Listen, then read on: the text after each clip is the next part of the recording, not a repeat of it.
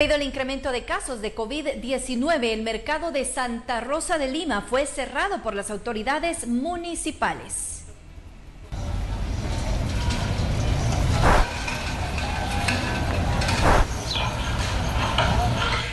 Desoladas, así lucen las calles en la ciudad del comercio, Santa Rosa de Lima, en el Departamento de La Unión, luego de que Protección Civil ordenara el cierre temporal del mercado municipal y todo el comercio informal a fin de evitar más contagios del COVID-19, que a la fecha la enfermedad ha cobrado la vida de 10 personas en ese municipio.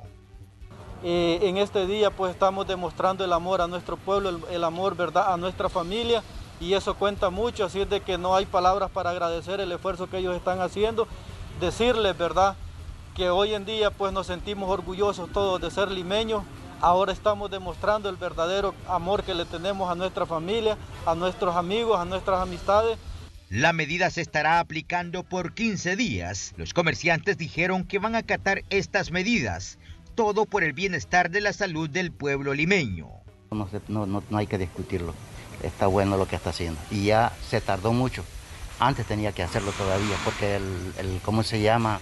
El tiempo, usted sabe que el tiempo es corto y entre más tiempo le dejamos, más peor vaya esta pandemia. Sí. Normalmente este día estuviera lleno acá. Sí, esto se llena. El alcalde explicó en conferencia de prensa que a los vendedores informales se les brindará ayuda alimentaria por las pérdidas que puedan obtener en estos 15 días y luego, de manera ordenada, se volverá a la normalidad.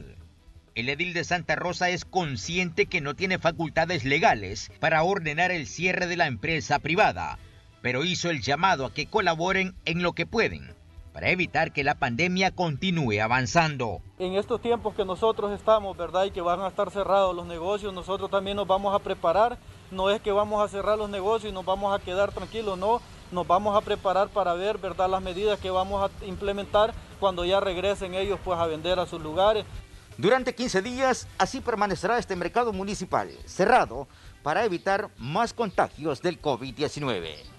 Con imágenes de Cristian Jiménez, Fidel Hernández, Noticiero TV.